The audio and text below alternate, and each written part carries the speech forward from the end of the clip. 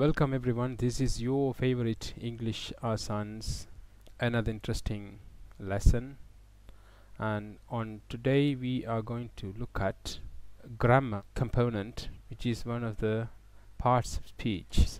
In our regular grammar series, today we have started a new series on modal verbs, modal auxiliary and modals. These three names mean the same, and this is modal verbs, modal auxiliary and modals series number 1. We are going to study all modal verbs in a series, and in the series we will study each and every modal verbs in detail.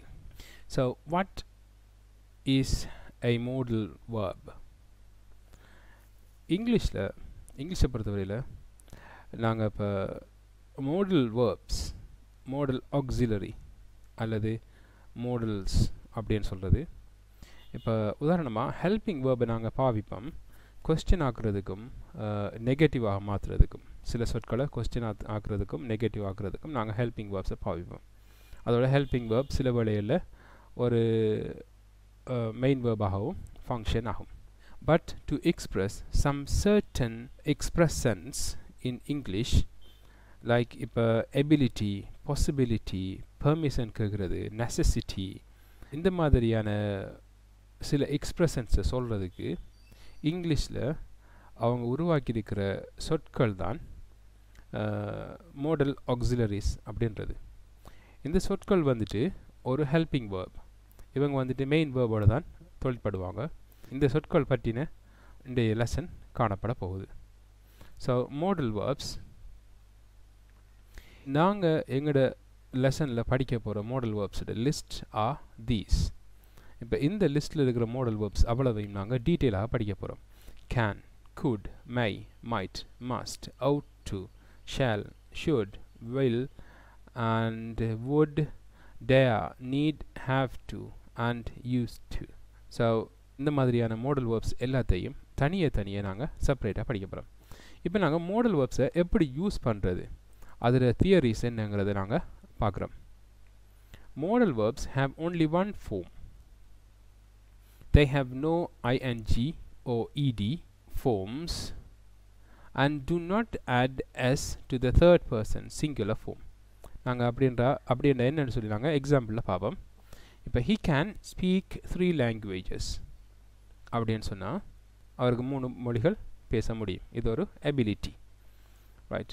இப்போ he can speak 3 languages அப்படின்னு சொல்கிறத நாங்கள் modal வேர்ப்ஸை use பண்ணக்குள்ள, கேனை நாங்கள் use பண்ணக்குள்ள we can never say he can speaking 3 languages ன்னு சொல்ல முடியாது.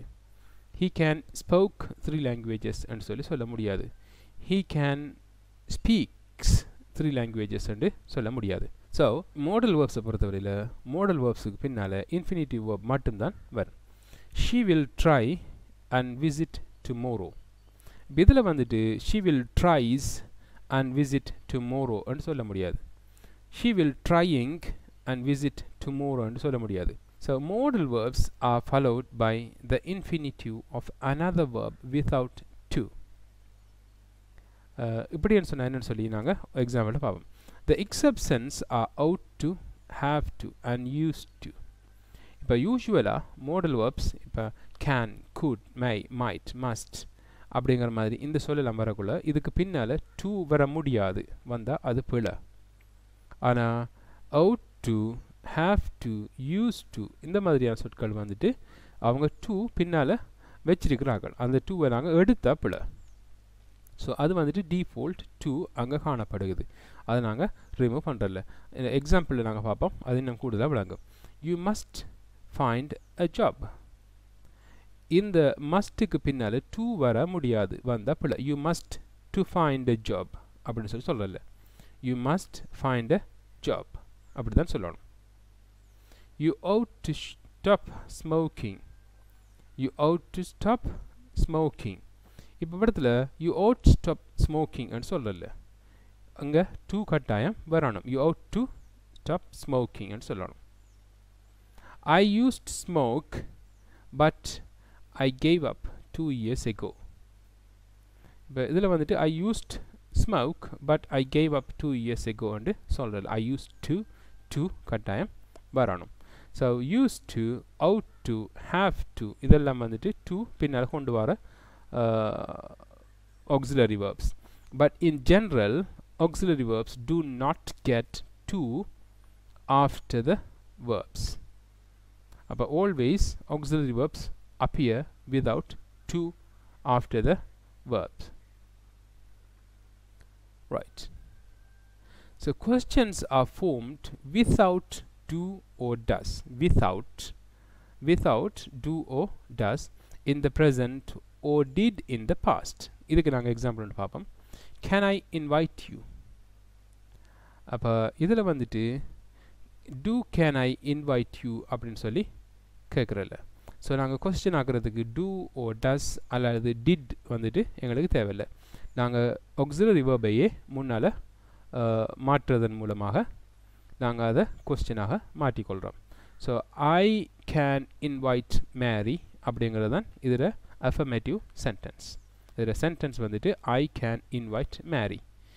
அப்போ அதில் கொஸ்டின் வந்துட்டு can I invite Mary. Negative வந்துட்டு I cannot invite Mary. Should I have invited Mary? இது ஒரு another modal verb should ங்கிறது யூஸ் பண்ணியிருக்காங்க. ஸோ இங்கே வந்துட்டு should I have invited Mary. So இதில் I should have invited Mary அப்படின்னு சொன்னால் அது statement. I should not have invited Mary. I shouldn't have invited Mary and சொன்னால் negative. Should I have invited Mary and சொன்னால் question. We look at more. Negative sentences are formed with not or the short form nt. And do not use do or does or did at all. She cannot speak Chinese. She can't speak Chinese. இது வந்துட்டு negative. All right. இப்போ நாங்கள் modal verbs-ஐ பாவிக்கிறோம் என்னத்துக்குன்னு சொன்னால் சில எக்ஸ்பிரஷன்ஸை நாங்கள் சொல்கிறதுக்கு. What are these expressions? அந்த expressions என்னன்னு சொன்னால் ability, possibility, permission, prohibition, obligation, no necessity, advice, criticism, assumption, deduction, request, offer and suggestion. So இது இவ்வளவு வந்துட்டு எக்ஸ்பிரஷன்ஸ். இந்த எக்ஸ்பிரஷன்ஸ் இவ்வளவுக்கும் தான் நாங்கள் என்ன செய்கிறோம்னு சொன்னால் இந்த மோடல் வேர்ப்ஸை பாவிக்கிறோம். ஸோ நாங்கள் எப்படி படிக்க போகிறோம்னு சொன்னால் we pick one modal verb. for an example இப்போ கேன்ங்கிற modal verb எடுத்தோம்னு சொன்னால் இந்த எக்ஸ்பிரஷன்ஸ் இதில் காணப்படுற இந்த எக்ஸ்பிரஷன்ஸ் இவ்வளவுக்கும் நாங்கள் எப்படி அந்த மோடல் வேர்பை யூஸ் பண்ணலாம் அப்படிங்கிறத நாங்கள் படிக்க போகிறோம். So our way of studying will be different from others. இப்போ நாங்கள் என்ன செய்யணும்னு சொன்னால் கேன் எடுத்து கேனுங்கிற இந்த auxiliary verb-ஐ நாங்கள் இந்த எக்ஸ்பிரஷன்ஸ் எதுக்கெல்லாம் பாவிக்க முடியும் அப்படிங்கிறத நாங்கள் பார்க்க போகிறோம். So let's move on to the first model can. Ability. கேனை நாங்கள் எபிலிட்டிக்கு யூஸ் பண்ணினா எப்படி யூஸ் பண்ணலாம்? Can he swim? அப்போ அவருக்கு ஸ்விம் பண்ணுற எபிலிட்டி இருக்குதா, காணப்படுகுதா? Can he speak English? English பேசுகிற ability காணப்படுகுதா? Can she cook? Cook பண்ணுற எபிலிட்டி காணப்படுகுதா? இப்போ நாங்கள் இது மூணுமே வந்துட்டு question. But how to we say it? இப்போ ஹீ கேன் ஸ்விம், அவருக்கு ஸ்விம் பண்ண முடியும், அவருக்கு அந்த எபிலிட்டி காணப்படுகுது. ஸ்விம் பண்ணுற எபிலிட்டி அவருக்கு இல்லை அப்படின்னு சொன்னோம்னு சொன்னால் ஹீ கேன்ட் ஸ்விம். அதே போல் can he speak English? He can speak English. He can't speak English. Can she cook? She can cook. She can't cook. அப்போ இப்படி தான் அந்த சென்டென்சஸ் வரும். அடுத்தது வந்துட்டு பார்ப்போம் பாசிபிலிட்டி. பாசிபிலிட்டியில் பாசிபிள் நடக்குமா, நடக்க முடியுமா, நடக்காதா அப்படின்னு சொல்லி நாங்கள் யோசிக்கிறது. ஸோ அப்படியான கட்டங்களை நாங்கள் சொல்கிறதுக்கும் பாசிபிலிட்டின்னு சொல்கிறது நடக்குமா நடக்காதா அப்படின்னு சொல்லி எங்களுக்கு ஒரு சந்தேகம் இருக்கிற விடயத்தை அது இல்லாட்டி நடக்கும் அப்படின்னு சொல்கிற விடயங்களை நாங்கள் சொல்கிறதுக்கு பாவிக்கிறது தான் possibility. It can get very cold in here at night. So we are not sure, but it can get very cold in here at night. In here at night. So it can இப்போ இங்கே நைட்டில் கோல்டாக இருக்கும் அப்படின்னு சொல்கிறது. It can damage if you throw it. It can damage if you throw it. இப்போ நீங்கள் எறிஞ்சிங்கன்னு சொன்னால் அது உடையக்கூடும் அப்படின்னு சொல்கிறது. பெர்மிஷன் கொடுக்குறதுக்கும் அல்லாட்டி பெர்மிஷன் கேட்குறதுக்கும் நாங்கள் கேனை யூஸ் பண்ண முடியும்.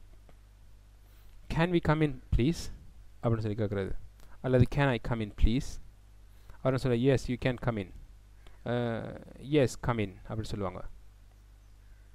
Can I Paro this book, இந்த புக் எனக்கு பரோ பண்ண முடியுமா? So this is asking permission. எப்படி நாங்கள் பெர்மிஷன் கேட்கலாம்னு சொல்லி சொல்கிறது. ப்ரொஹிபிஷன், அதாவது தடை செய்யப்பட்ட விடயங்கள். You can't get up until you are better. You can't get up until you are better அப்படின்னு சொல்லுது. You can't get up until you better. இப்போ நீங்கள் ஹாஸ்பிட்டல் இருக்கிறவளுக்கு கொடுக்குற ஒரு ப்ரொஹிபிஷன் தான் இது. ஸோ நீங்கள் எழும்ப முடியாது சரியாகிற வரைக்கும் அப்படின்னு சொல்கிறது. You can't throw garbage here. அப்போ இதுவும் ஒரு ப்ரொஹிபிஷன்ஸ். இங்கே நீங்கள் கார்பேஜை த்ரோ பண்ண முடியாது. ரிக்வெஸ்ட் கேட்குறது. Can you pass me the dictionary, can you pass me the dictionary. So அந்த டிக்ஷனரி நீங்கள் எனக்கு தர முடியுமான்னு சொல்லி நாங்கள் ரிக்வெஸ்ட் பண்ணுறோம்.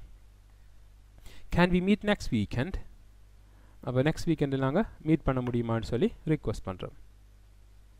Offer, we can offer.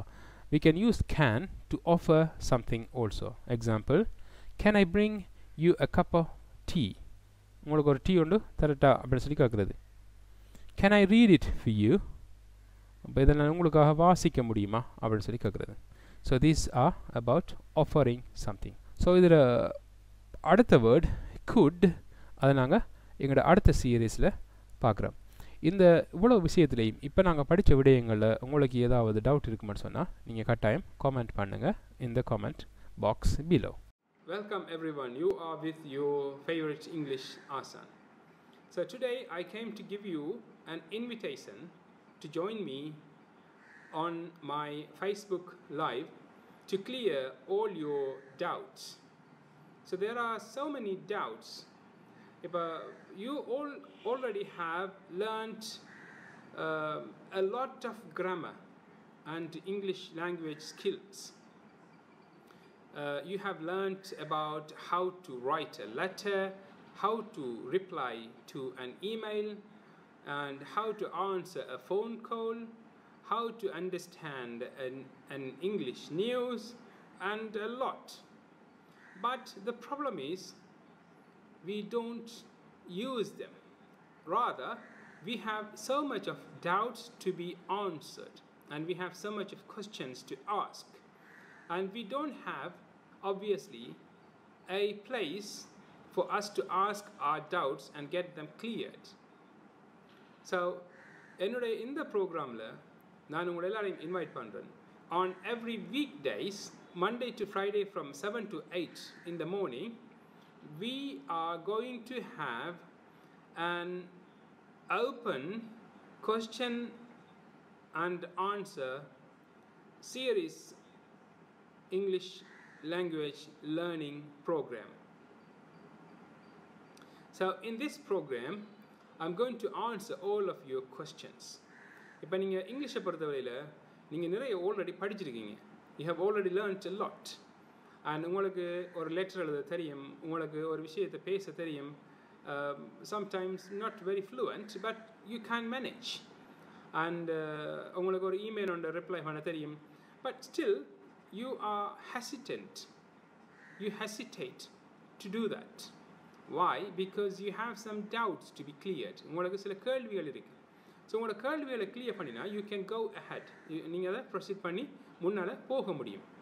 So நான் என்ன செய்ய போகிறேன்னு சொன்னால், as your favorite English Asan, நான் ஒவ்வொரு நாளும் from Monday to Friday திங்களிலிருந்து வெள்ளி வரைக்கும் during this lockdown இப்போ அந்த ஸ்கூல் எல்லாம் மூடப்பட்டிருக்கிற இந்த காலத்தில் காலையிலிருந்து 7 மணியிலிருந்து 8 மணி வரைக்கும் I'll be online to answer your questions. அப்போ உங்களுக்கு தேவைப்பட்ட எல்லா கேள்விகளையும் நீங்கள் ஒவ்வொரு நாளும் from Monday to Friday you can ask me through our English Asan's Facebook page. So don't miss this golden opportunity to fine-tune your English language proficiency or to sharpen your knowledge in English language. So இந்த மாதிரியான ஒரு நல்ல ஒரு சான்ஸை நீங்கள் தவற விடாமலுக்கு ஒவ்வொரு நாளும் வார நாட்களில் திங்கட்கிழமையிலிருந்து வெள்ளிக்கிழமை வரைக்கும் காலையில் 7 மணிலேருந்து 8 மணி வரைக்கும் நான் உங்களுக்காக இங்கிலீஷ் ஆசானுடைய ஃபேஸ்புக் பேஜில் வாரன் லைவாக உங்களுக்கு லைவ் கொஸ்டினுக்கு ஆன்சர் பண்ணுறதுக்கு. So you can ask any of the questions you have in English language. அப்போ இங்கிலீஷ் லாங்குவேஜ் சம்மந்தமாக உங்களுக்கு இருக்கிற எல்லா கொஸ்டின்ஸையும் நீங்கள் கேட்க முடியும். So see you on the live